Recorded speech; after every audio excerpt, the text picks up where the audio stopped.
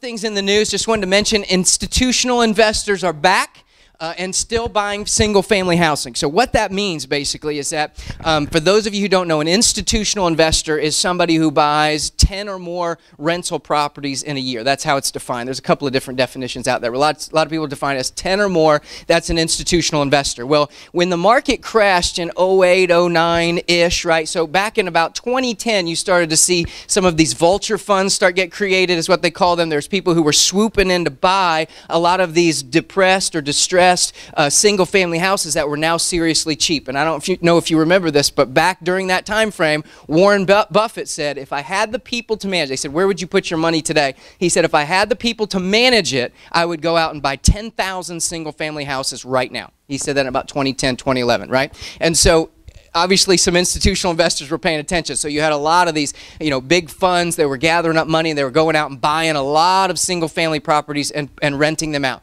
Well, what happened is as the market stabilized and prices started to get up, you started to see less and less institutional investors buy. So that number actually bottomed out last year. However, to most people's surprise, this year it has started to turn back up. And most of the reason people think is because we've had this huge volatility in the stock market. The stock market had gone from when it crashed, went down to 6,800 and just went up till it hit about 18,000. And over the last year and a half, it's kind of done one of these, right? It hasn't really gone anywhere. I think it closed at about 18,000, which is about the same place it was about 18 months or so ago, right? So it kind of went up and down and up and down. So because of that volatility, many of them of the institutional investors are coming back to real estate and back to single-family housing. So the reason I throw that out there, so if there were any of you who were had the wherewithal or the ability to buy a single-family house back in 2010 to 2013, got yourself a deal on it, this might be a real good time to sell it because you can probably get really, really close to retail because there's still a lot of buyers looking, and then you can take that cash and then reallocate it to one of these 70% deals that your Bill Allens or Mike and J. Paul or Ron Gage are sending out, and you can maybe take one house and turn it into two houses. You could take a little bit of cash flow and turn it into a whole lot of cash flow. So just understand that's out there.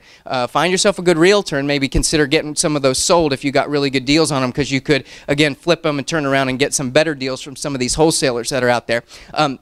Second one here is to let you know, and this is kind of an old thing, it's not really necessarily a real new thing, but the reason why it's cool is a lot of people just don't know about it. And so I just want to throw it out there and let you, I came across an article about it not too long ago, but FHA, for those of you who don't know, has a bridal registry.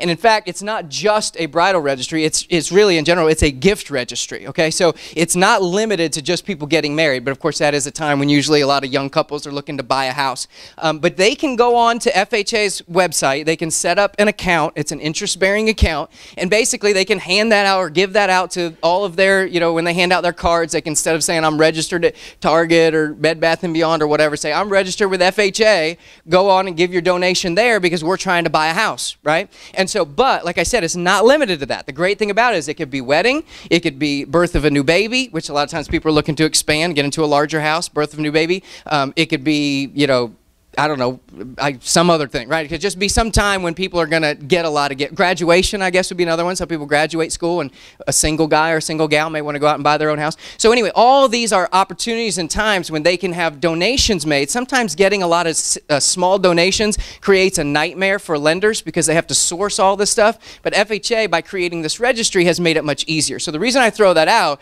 is some of you guys are trying to sell lease option properties, and maybe you really want to sell them. Some of you that do lease options, you'd rather they not buy them and you just keep the deposit and send it, do it again. But some of you really want to get them sold and cash out and move on to the next deal. So if you are, it may be a good idea to go to them, whoever's living there, and say, hey, if you guys really want to get this done, this is a great, it's kind of cheesy to go to your friends and be like, hey, would you donate money to my GoFundMe account, or, will you just give me money for a down payment? It doesn't feel as cool. But if they're going to give you a gift anyway, right, you just had a new baby, you and your, fiance are getting married, this is a perfect situation where they're going to give you a gift anyway.